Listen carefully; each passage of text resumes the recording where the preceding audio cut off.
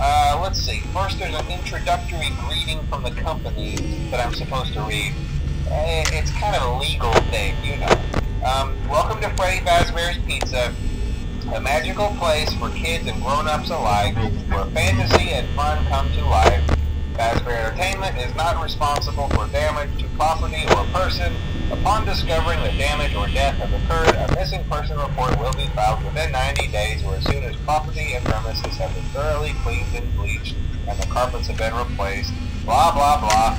Now, that might sound bad, I know, but there's really nothing to worry about.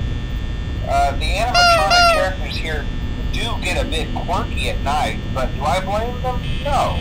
If I were forced to sing those same stupid songs for 20 years and I never got a bath, I'd probably be a bit irritable at night too. So remember, these characters hold a special place in the hearts of children and we need to show them a little respect, right? Okay.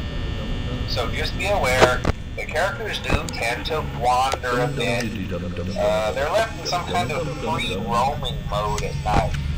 Something about their servos locking up if they get turned off for too long. They used to be allowed to walk around during the day too, but then there was the bite of 87.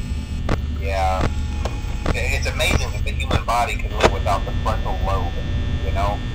Now, concerning your safety, the only real risk to you as a night watchman here, if any, is the fact that these characters, if they happen to see you after hours, probably won't recognize you as a person.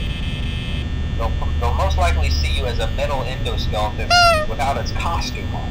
Now, since that's against the rules here at Freddy Fazbear's Pizza, they'll probably try to forcefully stuff you inside a Freddy Fazbear suit. Now, that wouldn't be so bad if the suits themselves weren't filled with cross beams, wires, and animatronic devices, especially around the facial area. So you can imagine how having your head forcefully pressed inside one of those could cause a bit of discomfort and death.